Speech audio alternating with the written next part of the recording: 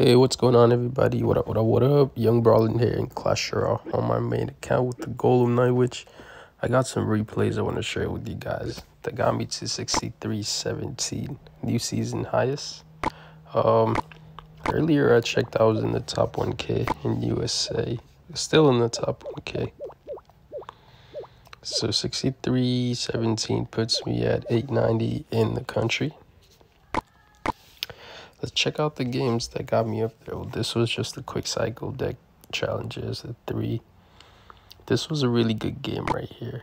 Went against a player that finished 827 in the world last season. Really, really nice game. We'll go back to that one. This is the one we'll check out as well. Had the double Prince Giant Miner. And we'll check out these 3 right here. We'll check out this Lava Hound.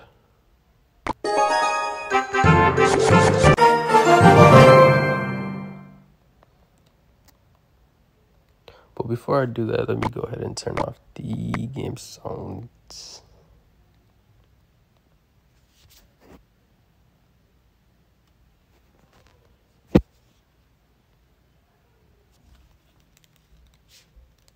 Sensitive skin? Now you can have your scent and feel good too. Vagisil sensitive scents washes are here.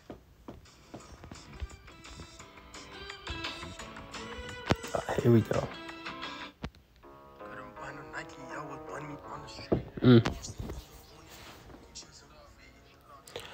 Alright, so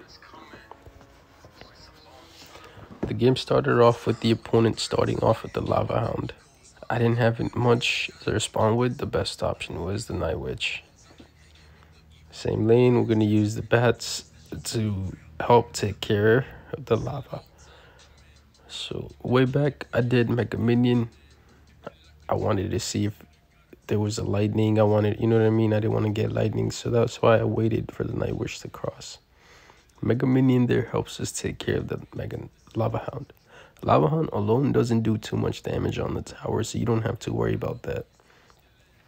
It's the support units that are behind the Lava Hound we gotta watch out for.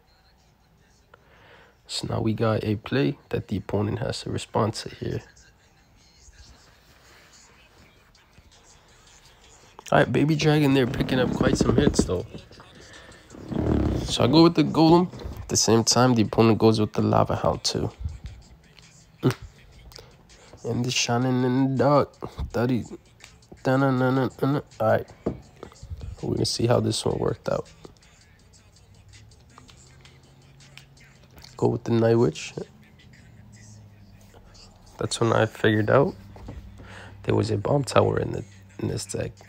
But that was a lot of elixir spent though on defense. Bomb tower is 4, poison is 4, Barb barrel is 2. That's 10. And then 4 on the Baby Dragon. 14. A lot of elixir spent.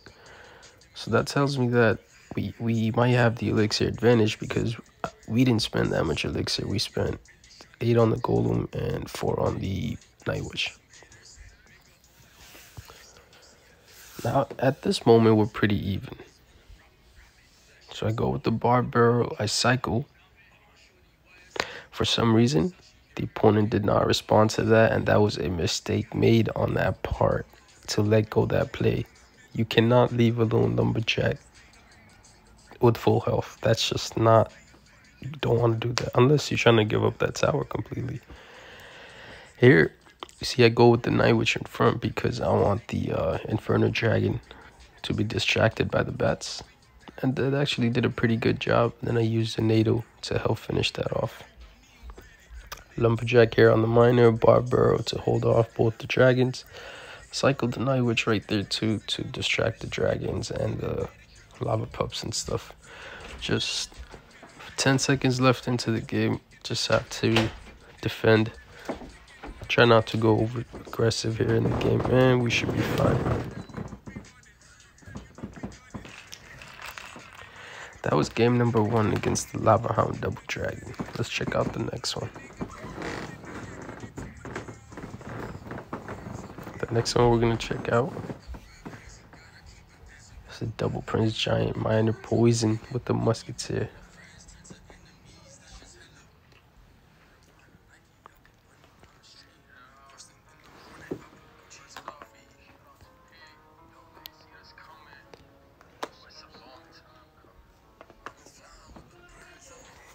So the starting 4, I had Lightning, Mega Minion, Lumber, Baby Dragon.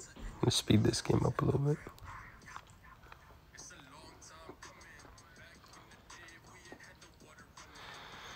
So there was a Zap on the right tower. Started with the Mega Minion in that same lane. A Lightning just the Musketeer to get that out of the way. You know, in return, the opponent goes with the Dark Prince in the opposite lane. And we want to absolutely defend this. I'll go with the Night Witch. Well, the reason I sacrificed Night Witch is because the Golem wasn't in the cycle, so I wasn't going to play Golem and single elixir anyway, so it's okay to cycle it.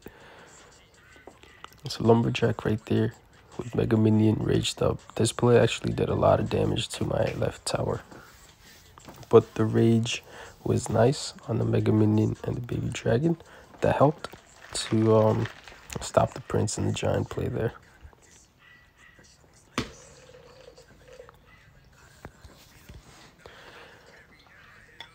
comes the Dark Prince play with the Musketeer, Barb.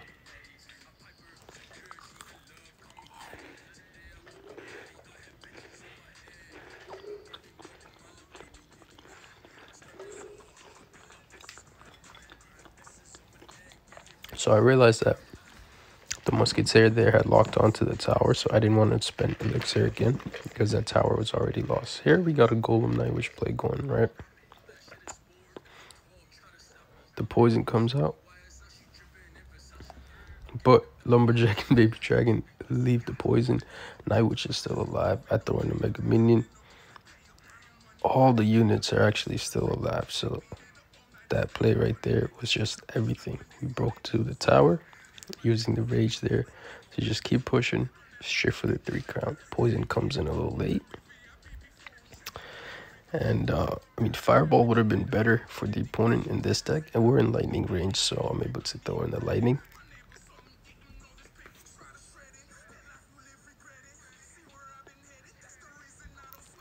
Let's check out the next game. Yeah, this was the game.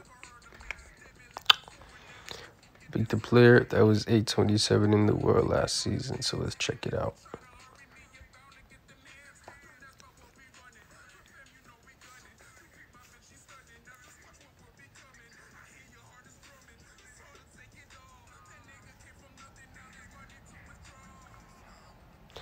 Skeleton Bear starts the game off for the opponent. I go with the Baby Dragon. Skeletons there get like 1 or 2 hit on the tower, and the opponent responds with the Goblin Gang. At this time, I figured out this was a Mega Knight deck, so I go with the Golem. That baits the opponent to go in the right lane with aggressive play. That's a 10 elixir play, so that leaves the opponent with not much elixir. I don't respond to it. More elixir from the opponent, I go with the Mega Minion. I'm waiting. Barb to distract the Inferno Dragon. Mega Minion there finishes off the Mega Knight. I Nado back the Inferno Dragon, right? This was just enough to not lose our King Tower. 760 left on that tower. I'm holding back. Goblin Gang drops here in the right lane. You know, I'm able to defend that against Lumberjack. And we got the 3 crown.